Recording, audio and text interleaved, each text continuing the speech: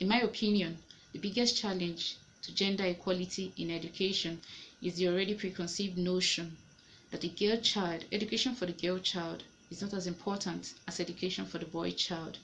And this is based on the belief that a girl child is limited and cannot achieve as much as the boy child.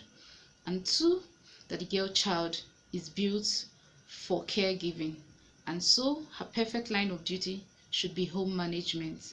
I, for one, is working to achieve gender equality in education through encouraging young girls who come around and go into their schools by telling them that they should take their education seriously, and if they do that, they can achieve and excel more than any preconceived notion about their gender ability in education. Thank you.